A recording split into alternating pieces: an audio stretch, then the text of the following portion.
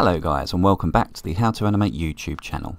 And in today's video we're going to be continuing on with this acting piece and getting up to first pass. This is going to be part 3 of the series, so if you missed any others, please go back and watch them first. Just before we start, I'd like to give a quick thank you to all my subscribers. We recently passed 4,000 subscribers, which is great. And just to let you know that this year I have a lot more videos planned. I'm going to try and up the videos to 2 videos a week, maybe 3 if possible. And also I have the How to Animate website almost ready, which is going to be a hub for all the videos. They're all going to be listed on there nicely, and it also gives you an opportunity to sign up for the new tutor service and critique service. So once that's out and ready, I will do a full video on that, explain how that's going to work. So yeah, keep an eye out for that.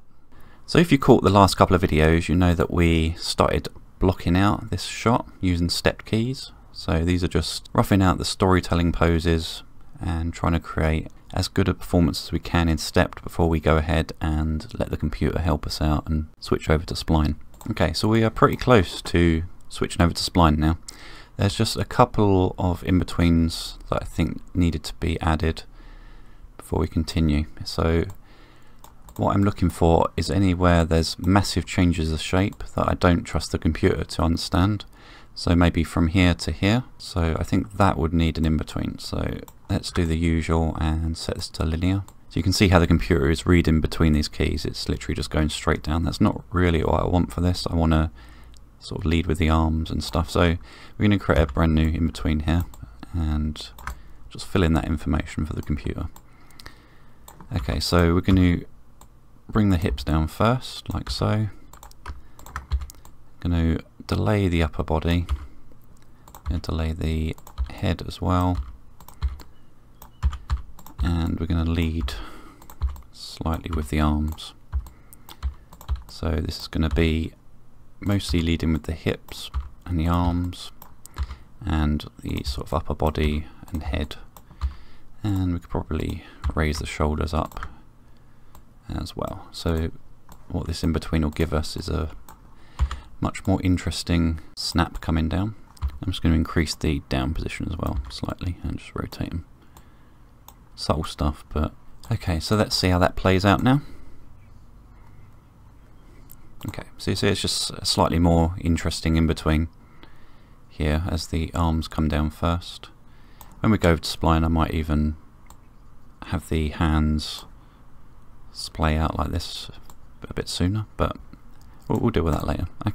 Okay, I think we are about ready to go over to auto keys.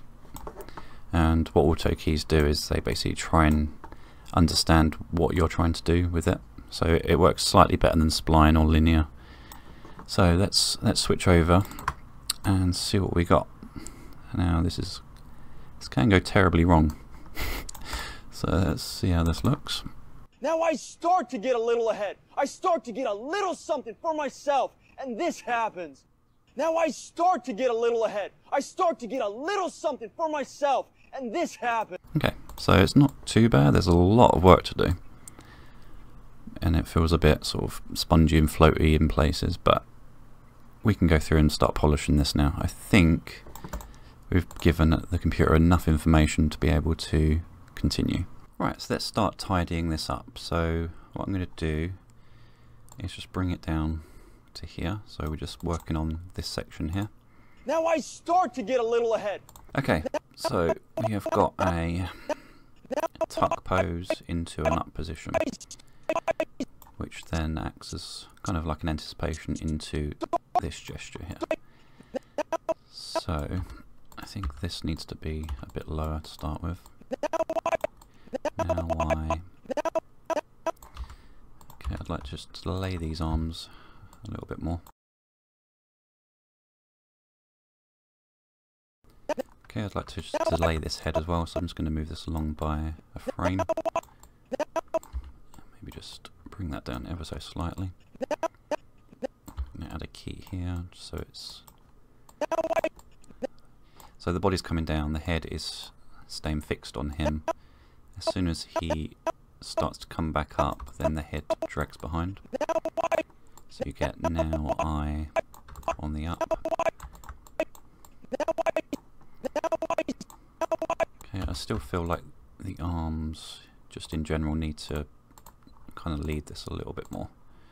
So I'm just going to select all the arm controls and shoulder control as well, and just bring those just along a bit, maybe by a couple of frames. Okay, I'd kind of like to keep him up a bit more. So at the moment we've got this key here and this key here, so it's kind of, if he starts going down, I kind of want him to stay up in this position a little bit longer. Okay, and this is kind of feeling a bit weird at the moment because you see here, I'll just scrub this along. His hips are completely dead, his upper body's doing stuff, which is not what I want at all. So let's just keep an eye on this section here. So at this point he's still up.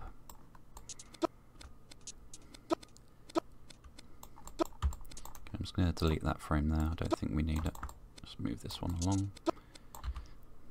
Okay, and just bring this down. Might be a bit too extreme.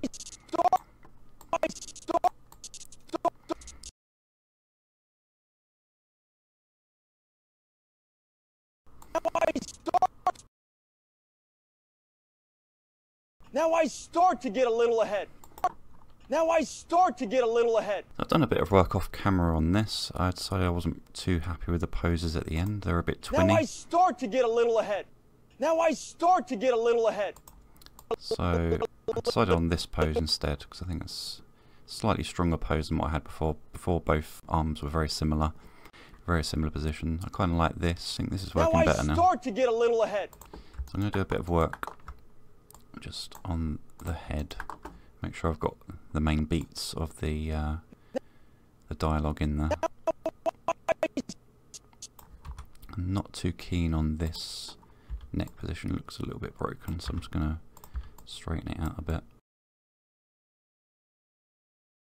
Okay, so for this I might try and shake the head a little bit, just very subtly.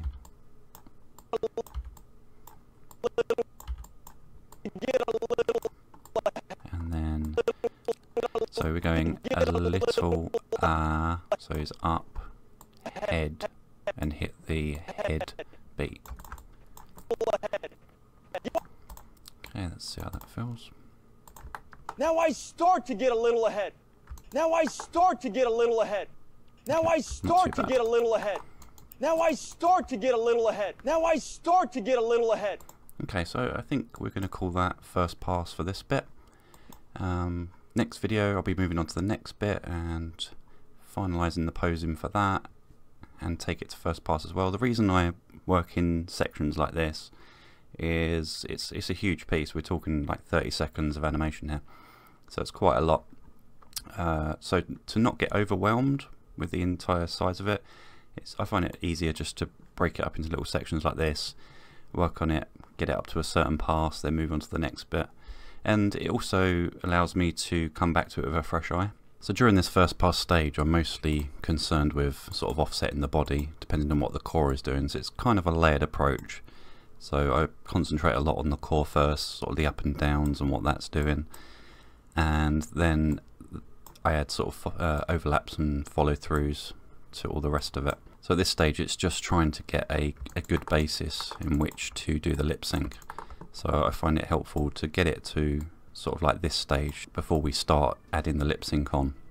So that brings us to the end of this video. Thanks so much for watching. In the next one I'll be working on the next part of this and bringing that up to first pass as well. I hope you guys are enjoying this series, and if you like this video please give it a like and don't forget to share it as well, and I'll see you guys in the next one. Goodbye for now.